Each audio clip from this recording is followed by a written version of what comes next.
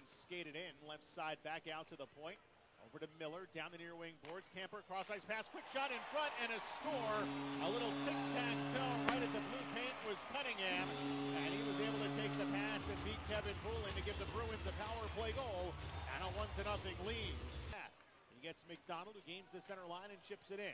Stumbles a bit, gathers it up in the corner. Oh, and he's just crumbled in the far wing corner on a big hit from his Sound Tiger. Bruins was Cizikas. Providence gets it back now. Camper centers a pass to the right side. Warsofsky, a one-timer, save made, rebound, trickled, pushed just wide by Hennessy, and then Poulin moving to his left on his backside, finally holds on, able to make the stop, and Hennessy denied again here in this first period. He's had chances. Wing circle shoots, big blocker save, rebound, House in the slot, a shot, they score! The red light came on, the entire goal kicked off its moorings, and let's see, does it count? There will be a discussion with the officials. The Sound Tiger crashing the net on the rebound. And Bridgeport right now certainly behaving as if they scored. Let's wait. That's all we can do right now. No goal, they wave it off. So it looked like the Sound Tigers got one quickly to begin this second period. A rebound put forth past in the Bridgeport zone. Calvin Nahan leads it off the glass, and it will bounce for Wasowski back at his blue line. Now a nice hip check, knocks down a Bruin. Here's Howes with it, in over the line straight on. Scott Howes drags a shot that was blocked by Stephen Camper, and now we'll have a fight. We will see Tyler Randall dropping the gloves as he comes out to center ice with Blair Riley all the way across to the right of the center line. They started back in the Providence zone, now for all to see. Riley comes in with a right. Randall's a tough customer, takes a right to the face from Riley. Randall comes in, Riley with a nice two-punch right-hand combination. Randall comes back with some of his own. They continue to twirl around just at the top of the center circle. Randall shakes off the elbow pad, trying to get some more flexibility in that right hand. Now Riley with a stiff right connecting on Randall.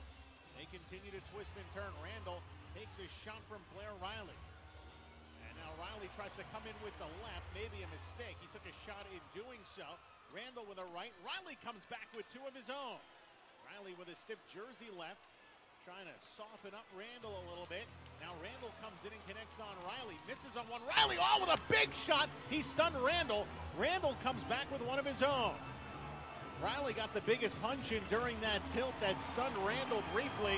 A very good go at center ice between Riley and Randall. They'll go to the box for fighting. Right point. Carter Camper back with it, weaving his way right circle down low. Caron with a quick little spinorama shot, save made by Poulin. Gets it back behind the net. Caron far circle. High slot now. Down low. Quick shot, score. Carter Camper below the left wing circle with Poulin caught a little out of position, trying to stay from post to post, and the Bruins get their second power play goal of the game to take a 2-0 lead. Back in Romano. Out to the left point for Wishart. Finds a lane. Fires a shot. Save made. The rebound in front. Quick try Romano. Another stop by Khudobin. The puck is still live. Romano tries to track it down. A third shot on goal. Khudobin another save. Oh, and now we have a scrum following the whistle stoppage. McKinnon had his helmet yanked off. He has words with Cizikas right now. With 7:34 to play. Face-off is controlled by the Bruins. Caron will clear it. 5 seconds to go. That's going to do it. Ness back in his zone across to the left.